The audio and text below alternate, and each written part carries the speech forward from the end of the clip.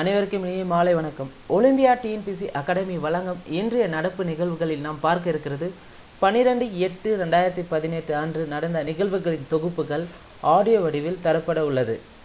தமிழ்நாட்டில் பாலாறு பெண்ணையாறு இணைப்பு திட்டத்திற்கு மத்திய அரசு ஒப்புதல் தந்துள்ளது. தமிழ்நாட்டில் பாலாறையும் பெண்ணையாறையும் இணைப்பதற்கான திட்டத்திற்கு மத்திய அரசு ஒப்புதல் தந்துள்ளது. தட்ப வெப்பநிலைக்கேற்ப இராணுவ வீரர்களின் உடல் வெப்பநிலையை சீராக வைக்க உதவும் பிரத்யேக உடையை புதுச்சேரியைச் சேர்ந்த 9ஆம் வகுப்பு மாணவி தேவசேனா வடிவமைத்து சாதனை புரிந்துள்ளார். இலங்கையில் உள்ள மலையக தோட்ட தமிழர்களுக்கு இந்திய அரசு சார்பில் கட்டப்பட்டுள்ள 404 வீடுகளை பிரதமர் நரேந்திர மோடி அவர்கள் காணொலி காட்சி மூலம் ஒப்படைத்தார். அப்போ இலங்கையில் உள்ள மலையக தோட்ட தமிழர்களுக்கு இந்திய அரசு சார்பில் கட்டப்பட்டுள்ள 404 வீடுகளை பிரதமர் நரேந்திர மோடி அவர்கள் காணொலி காட்சி மூலம் ஒப்படைத்தார். சியாச்சின், டோக்லாம் உள்ளிட்ட மலைப்பகுதிகளில் பணியாற்றும் இந்திய இராணுவ வீரர்களுக்கு உள்நாட்டிலேயே சிறப்பு உடைகளை தயாரிக்க மத்திய அரசு திட்டமிட்டுள்ளது. இதற்கு முன்பு இந்த உடைகள் அமெரிக்கா, ஆஸ்திரேலியா, கனடா, சுவிட்சர்லாந்து உள்ளிட்ட நாடுகளிலிருந்து இறக்குமதி செய்யப்பட்டன. தற்போது இந்த உடைகள் உள்நாட்டில் தயாரிக்க மத்திய அரசு திட்டமிட்டுள்ளது. RPF போலீஸ் படையில் பெண்களுக்கு 50% இடஒதுக்கீடு வழங்கப்படும் என்று ரயில்வே அமைச்சர் பியூஷ் கோயல் அறிவித்துள்ளார். RPF போலீஸ் படையில் பெண்களுக்கு 50% இடஒதுக்கீடு வழங்கப்படும் என்று ரயில்வே அமைச்சர் பியூஷ் கோயல் அறிவித்துள்ளார். நோபல் பரிசு வென்ற இந்திய வம்சாவளி எழுத்தாளர் வித்யாதர் சூரஜ் பிரசாத் நைபால் லண்டனில் காலமானார். இவருக்கு 2001ஆம் ஆண்டு நோபல் பரிசு வழங்கப்பட்டது. மக்களவை முன்னாள் சபாநாயகரான சோம்நாத் சாட்டர்ஜி உடல்நலக்குறைவால் காலமானார். இவர் 2004 முதல் 2009 வரை மக்களவை சபாநாயகராக இருந்தார். இஸ்ரோவின் பெங்களூரு தலைமை அலுவலகத்தில் விக்ரம் சாராபாய் சிலை திறக்கப்பட்டுள்ளது. இந்த சிலை இவருடைய 99வது பிறந்த நாளை முன்னிட்டு பெங்களூருவில் உள்ள தலைமை அலுவலகத்தில் சிலை திறக்கப்பட்டுள்ளது.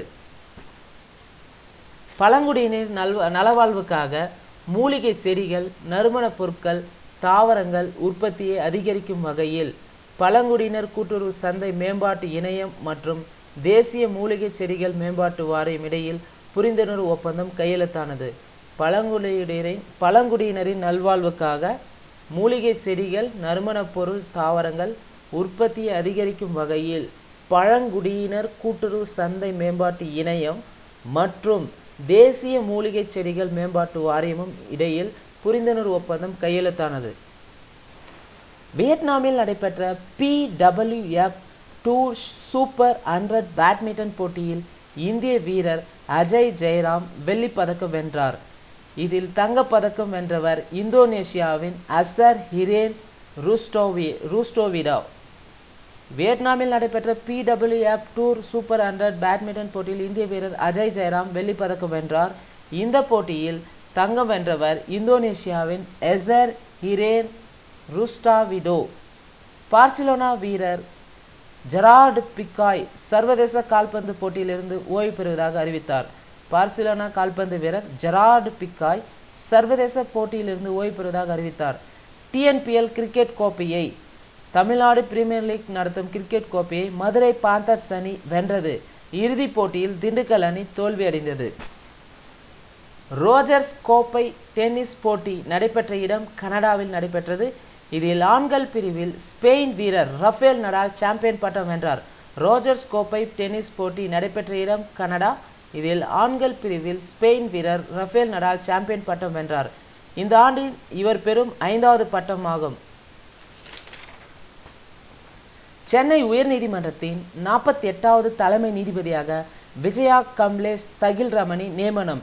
இவர் சென்னை உயர்நீதிமன்றத்தின் 3வது பெண் தலைமை நீதிபதி ஆவார். இதற்கு முன்பு 2 பெண் நீதிபதிகள் நியமிக்கப்பட்டனர்.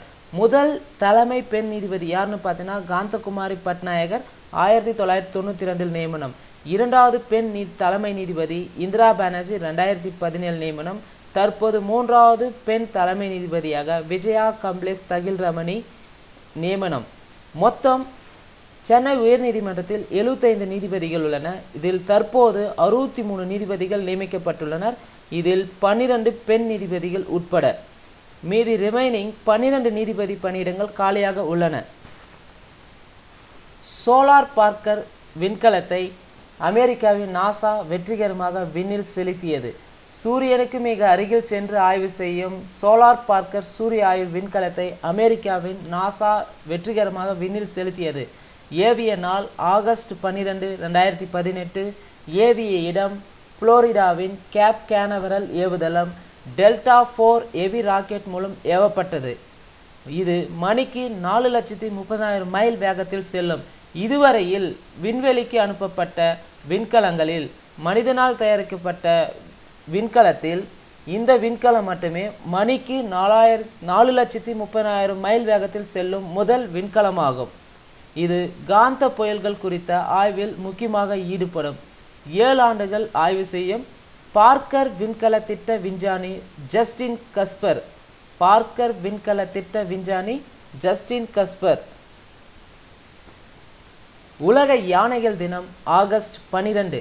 உலக யானைகள் தினம் ஆகஸ்ட் 12. சர்வதேச இளைஞர் தினம் ஆகஸ்ட் 12.